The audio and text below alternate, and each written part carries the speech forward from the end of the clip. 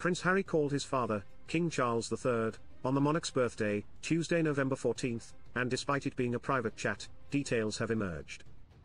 Harry and Meghan fight for privacy when it suits them, and yet the minute Harry gets on the phone to the king, it's in a newspaper, a royal source dished, while also labeling the Montecito pair as total hypocrites.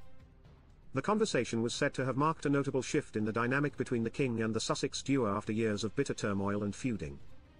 Prince Archie and Princess Lilibet Diana reportedly sent their world-famous grandfather a video message of them serenading him with happy birthday.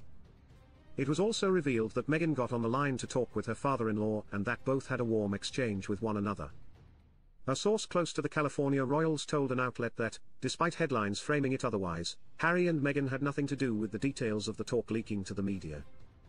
It was also suggested that the Duke of Sussex plans to have another chat with his dad next week, which is a drastic shift in the relations between the two since the coronation in early May. Another insider chimed in and stated, "Of course Harry wants to have a better relationship with Charles. He is his father, after all." The fifth in line to the British throne has not interacted with his family in Britain since his dad was crowned on May 6. Meetings at that event were said to be awkward and saw the fiery-haired prince leave Britain almost immediately after the Westminster Abbey service concluded. The Duchess of Sussex has not set foot in her father-in-law's kingdom since the conclusion of Queen Elizabeth II's state funeral in late September 2022. Although the royals and the Sussex wing of the monarchy were in a feud at that time, it supposedly became much worse months later when the ex-working royals released their Netflix documentary.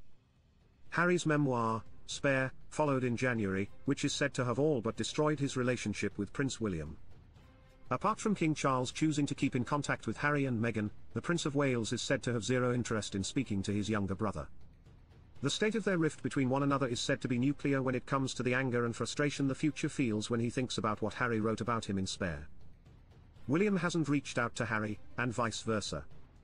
They haven't been arguing, but there hasn't been any contact made either. No telephone calls, no FaceTime, and no Zoom calls, a royal source revealed in August. Page 6 reported on the insider revelations.